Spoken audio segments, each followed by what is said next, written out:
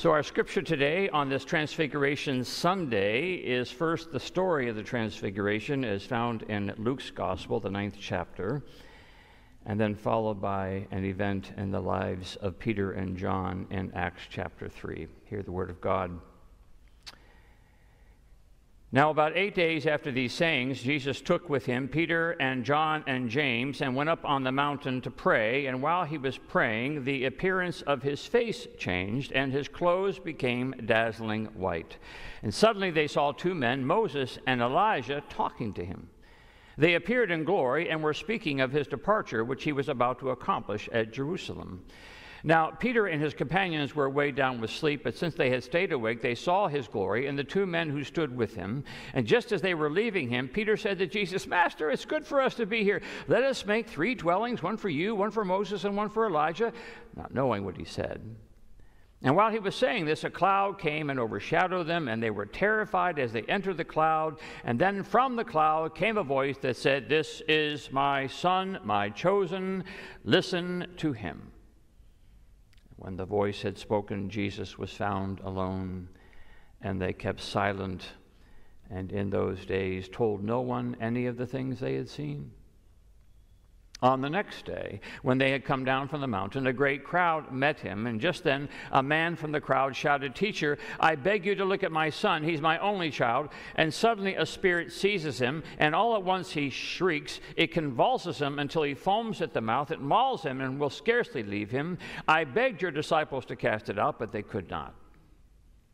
Jesus answered, "You faithless and perverse generation, how much longer must I be with you and bear with you? Bring your son here." And while he was coming, the demon dashed him to the ground in convulsions. But Jesus rebuked the unclean spirit, healed the boy, and gave him back to his father. And all were astounded at the greatness of God. Acts chapter 3. One day, Peter and John were going up to the temple at the hour of prayer at 3 o'clock in the afternoon, and a man, lame from birth, was being carried in. And people would lay him daily at the gate of the temple, called the Beautiful Gate, so that he could ask for alms from those entering the temple. And when he saw Peter and John about to go into the temple, he asked them for alms. And Peter looked intently at him, as did John, and said, "Look at us." And he fixed his attention on them, expecting to receive something from them. But Peter said, "I have no silver or gold, but what I have I give you. In the name of Jesus Christ of Nazareth, stand up and walk." And he took him by the right hand and raised him up, and immediately his feet and ankles were made strong. Jumping up, he stood and began to walk, and entered the temple with them, walking and leaping and praising God.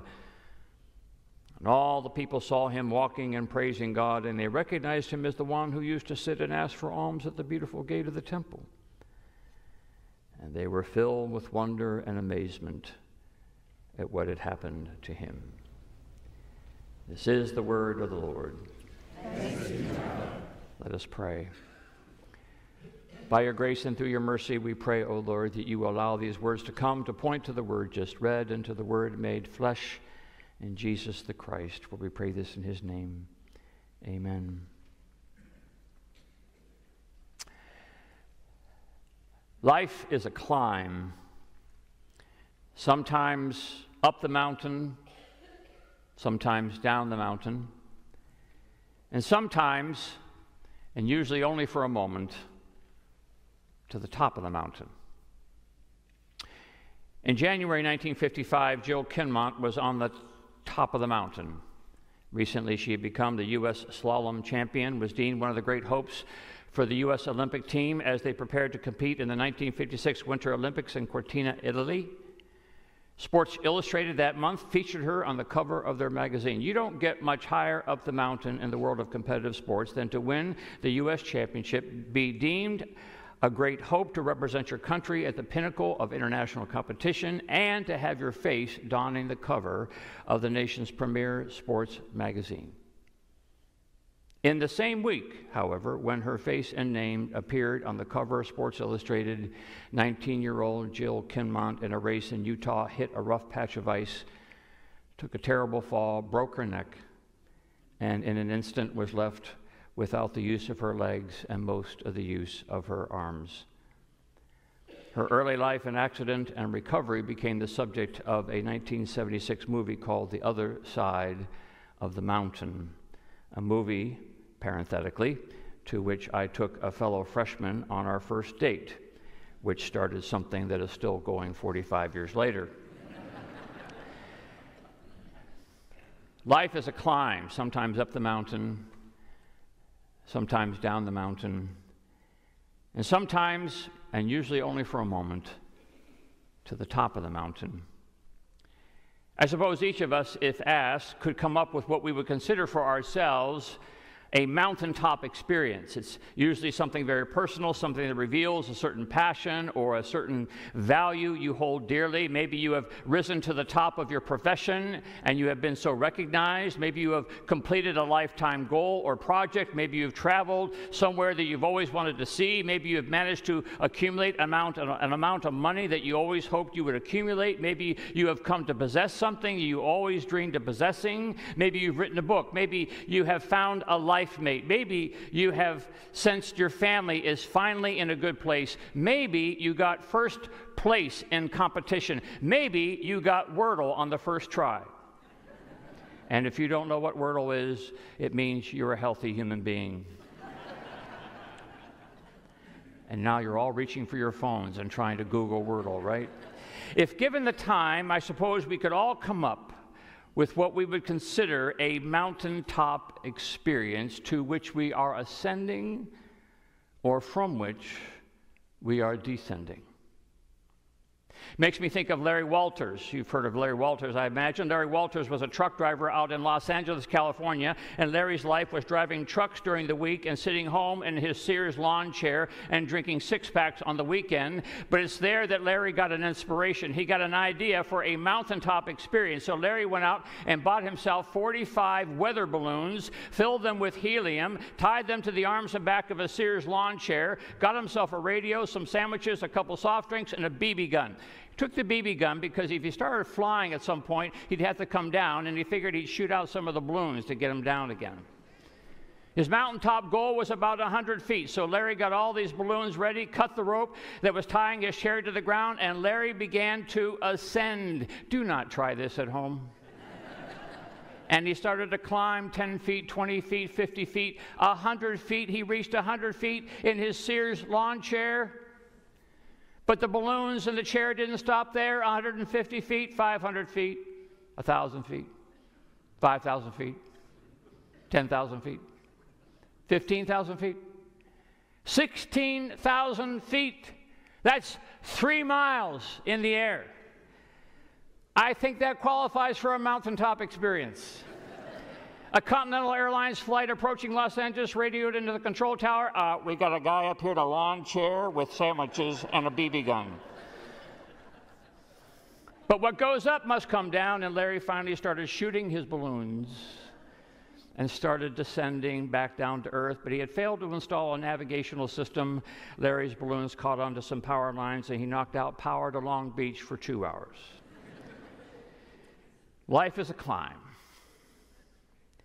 Sometimes up the mountain, sometimes down the mountain, and sometimes, and usually only for a moment, to the top of the mountain.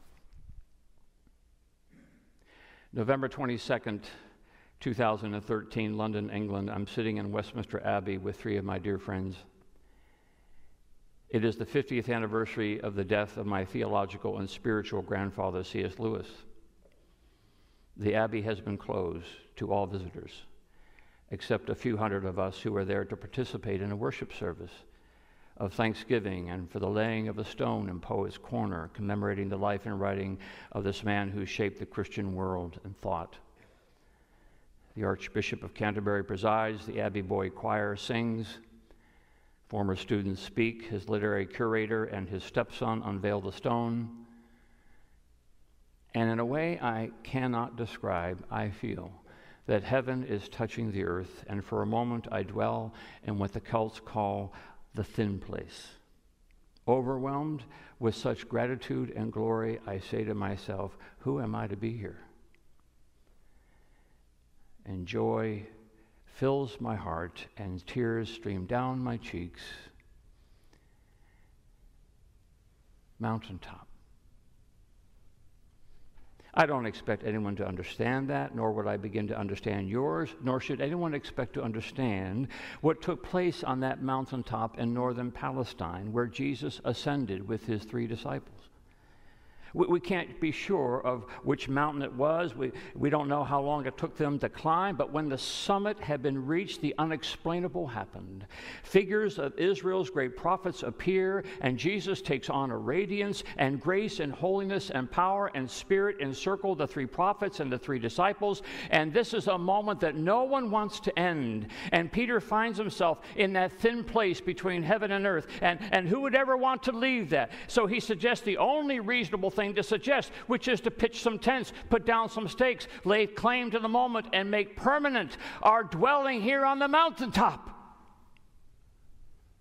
Once again, Peter says the very thing I would say, only to learn that it's the wrong thing to say, because it's the very nature of the mountaintop that it's only for a moment, only for a moment. An important moment, a moment meant for something. Mountaintops are always meant for something. Glory and grace in thin places are meant for something. They are meant for the other side of the mountain. Because there comes a time when the cloud lifts and the prophets leave and the radiance quells and the grace subsides, and it's time to go down. So they follow Jesus and they go down. They follow Jesus going up and they follow Jesus going down. Do you understand that? Sometimes Jesus takes us up the mountain and even sometimes to the top, but other times he takes us down the mountain. But wherever Jesus takes us, there is glory to be revealed. So when Jesus and the disciples go down the side of the mountain, there they find a dad in trouble, a dad who doesn't know what to do. His son is uncontrollable. His son is not well. His son is going to hurt himself. And now there's a healing to be done. Now there is glory again to be revealed. There's glory on top of the mountain, and there's a different glory on the other side of the mountain. Same mountain, different sides, a different glory. Wherever there is a human being, there is glory. Everlasting splendors, C.S. Lewis called them. And maybe that's what Peter and John have in their mind when they are walking up to the temple. Let's not forget that in those early days, the early disciples were still worshiping and in the temple, and the temple was likely the place where they recounted all those mountaintop experiences with Jesus. Jesus turning water into wine, Jesus walking on the water, Jesus feeding the 5,000, Jesus healing the blind man, Jesus raising the dead Lazarus, Jesus taking Peter and John and James up the mountain and being transfigured before them, and then on top of it all, the empty tomb and the resurrected Jesus appearing behind closed doors and beside the sea. I mean, you and I might have a couple mountaintop experiences in our life, but these disciples have had mountaintop experience after mountaintop experience, and where better to bask in the afterglow of such thin places than in the temple, praising God and rejoicing. But there comes a time to pay attention to inside the temple and outside the temple, to the top of the mountain and to the side of the mountain. And what should those disciples find on their way into the temple but the man who cannot walk? There's a glory to be found inside the temple, and there's a glory outside the temple. And it's the glory of another human being. It's the glory of the yearning to be healed, to be made whole. And now the disciples get to be the medium of the miracle. Now they get to be the hands and feet of Jesus, to be the channels of the Spirit. They get to be witnesses to the glory. You see, there are all sorts of sides to the mountain. There's the top, there's the bottom, and there's the in-between. And Jesus takes us everywhere. For we are reflections of the glory. We are manifestations of Christ. And everywhere we go is the opportunity to follow Jesus, to be his hands and feet, to be his healing touch, to be his holy presence. Which takes me back to what Paul Harvey would call the rest of the story. For there is a rest of the story when it comes to Jill Kinmont, thrown from the top of the mountain to the deepest valley, where she then sought healing and meaning and purpose And the purpose led her to college, and college led her to a calling. And the calling was to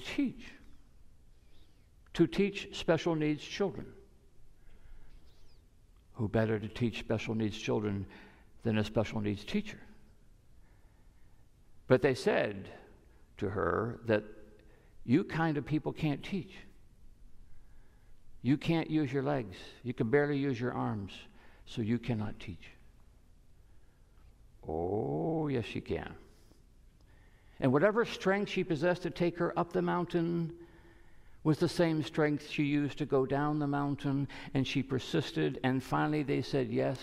And Jill Kinmont Booth, for now she's married a truck driver, this one a little more down to earth than Larry Walters, found herself a school and a classroom and became the channel of glory to kids just like her. For 35 years, every day adding to the wholeness of those yearning for knowledge and companion. And when they built a new school for those kids, the student body rose up and demanded that the school be named the Jill Kinmont Booth School. Sure beats a Sports Illustrated cover. And so on this day of dedication, where might Jesus be taking us? On what side of the mountain are we called? What healing is there to be done? What person stands outside our temple or down our mountain that needs the healing touch of Jesus? Today we commit our lives to the ministry of this church by offering our pledges. The Church of the Palms may seek God's glory inside these walls and outside these walls, and then maybe, as our first step, we'll head over to the courtyard, we'll grab one of those reverse offering envelopes, and we will just wonder, where does Jesus want me to take this? Where does Jesus want me to go? Where is the healing that needs to take place? How might I let this little thing become a big thing to reveal the glory of God? Helmut Tillicke said that the gospel is always being forwarded to a new address. Mountaintops are meant for something. Summits lead to valleys and everywhere in between. For there too is the glory. There too are human beings. There too are everlasting splendors. There too is the purpose of Christ. There too we become the medium of the miracle.